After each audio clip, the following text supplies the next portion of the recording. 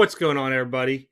A little bit of a different type of video today. This is where I need some people's input, opinions out there. This has been a subject going on for about the last 6 months. So the statement is, if breaking is considered gambling, and we're going to go with it that we're going to consider breaking gambling, even though we're not required to have gambling licenses as breakers. Is there a minimum age limit in order to both get into a break and to host a break? So, with that in mind, here's some of the key pieces to it. I just want to see what everybody's opinion is out there onto a little bit, like I said, a little bit different type of video for today. If you look across the board, a lot of things across the United States, minimum gambling age for like the lottery is 18. I know there's some states with 21 and over. Casinos mostly are 21 and over unless you're out in a boat or something. I think that's like 18 and over. I know there's a lot of bingo places. You got to be 16 or older to go play bingo for gambling. I got it if it's like a church festival and stuff like that. But like for most part across the board, it's like 16 and up. But I know there's a couple states that dropped it to 16. But for the most part, the casinos are 21 and over, except for, I believe, the state of Washington. If you're from Washington, let me know offhand. I believe that's 18. I believe Montana, Minnesota, and Idaho are all 18 for casinos, if I recall right. A lot of other ones are 18, but you have to be on a cruise ship or something. So, offhand, and this is where it's come into play where there's a lot of talk onto it. Now I'm going to give you guys some examples. A lot of these breaks that are being conducted by people that are not, of a legal gambling age. So by that happening, if breaking is considered gambling, they shouldn't be able to host them or collect the money. Now I got it that if it was me doing a break and my kid is here, and he wanted to do a break and everybody was cool with it, I'd be like, all right, cool, whatever. Because I'm the one collecting the money. He's really not conducting the break per se. The money still be collected by me, who's over the age of gambling limits and stuff. But if I had a son who was, say, 16 years old, he started breaking from his computer, cell phone, whatever it may be out there, that would be considered illegal. It's nothing against anybody that's doing it. It's just stuff that's been talked about, and it's growing more in talk because of certain states are starting to look at this breaking, and they're starting to talk about freaking, I think it's called a gaming license or something like that. That would really change the whole dynamics of breaking if it ever comes true. I don't know if it ever will or anything like that. But I'm curious what everybody else thinks offhand with it. Would you get into a break with somebody that's 13, 14, 15, 16 even years old? Or, with it? Because a lot of times if you're going on eBay breaks, you have no idea how old the person is unless you go back and watch the videos and everything else out there like that. Not saying we don't have people that are under that age that aren't very responsible that could do a good job onto it. But I've noticed a lot of the issues that people are hitting me up about recently are coming from people who I could tell either by a little bit on their voice part, but they'll show like their face, or you could find their face because it's linked to a Facebook. And they're definitely underage because they're showing pictures of like junior and senior high school, stuff like that there in their current pictures. So, and a lot of it deals with either, bad cameras, bad way of doing breaks, the random.org piece that we talk about how they randomize and stuff like that. I don't know if the federal government will ever step in and say breaking is now considered gambling or gaming and you have to do this and go by, because, wow, that would be crazy because you would never know who's on that other side of the computer. You never would.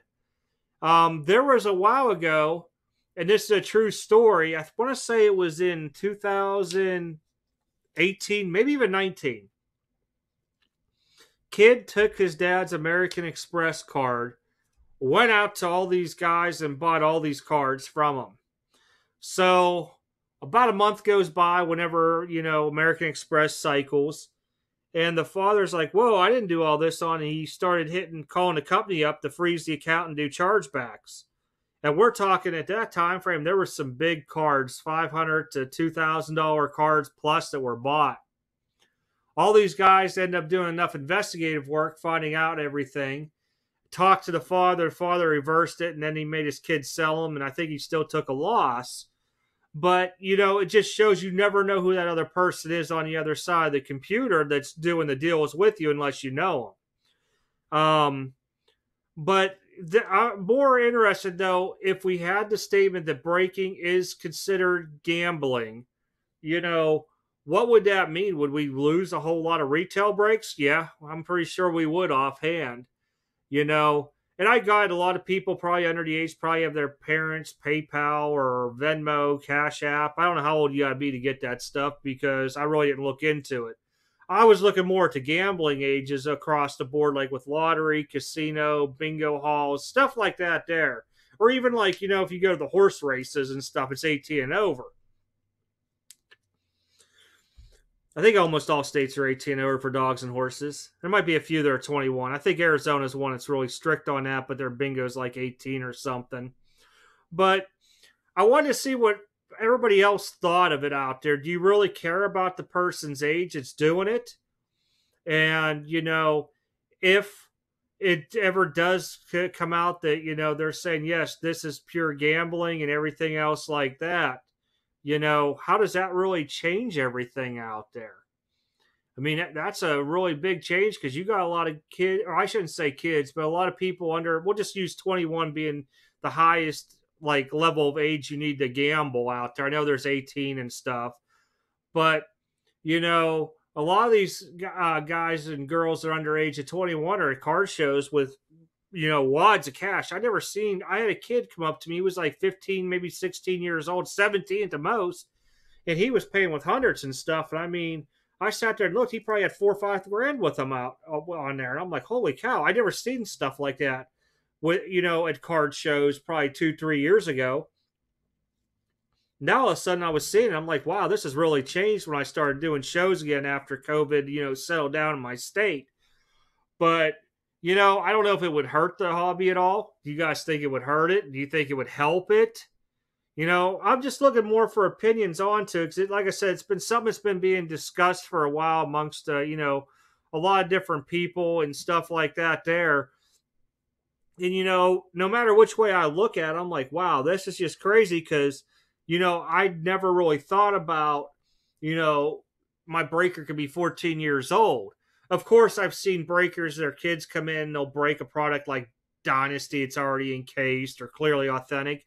But, to me, that's fine because the money's really not going to them per se for the break/gamble, It's going to the guys that normally do it versus, somebody who's the age of like 14 doing a retail select basketball break, one box. So just curious what the input is. It's not to put, like I said, this is not to put anybody down that's doing it or anything like that. That's, younger of the gambling ages. Because I think there's enough of them out there that would do a very good break, very respectable break, still be on point with everything. But it's just been weird because a lot of the videos that I've been getting links to, and check this out, I just started noticing, I'd probably say about 70% or so have been that younger generation and probably wouldn't be able to gamble at all. And it would, wipe that completely all out because can you see you hosting an illegal break then because you have to have be of age to gamble? And do you guys really think breaking is considered gambling? That's another question. I'm just curious all on. All right, everybody. I'll let everybody ponder that. I'll be looking through the comments, responding back and stuff. Take a look what other people think. Just because somebody has a different opinion out there, if you please don't go start bashing them and stuff like that. It's just something different to talk about. And then we're going to hit this in overtime on the 24th. Because I just want to see more people's, reactions, see what I've seen as a consensus out there or majority rules onto it. And just to, openly talk about it because, like I said, there were talks, I believe the state of Florida, and there was another one that was talking about it. And Where it came from, I have no idea. You know how rumors all start out there. But just in case, maybe in a year, 2 years, it becomes fact. All right, everybody, take care. Have a good rest of the week, and I'll see y'all next video.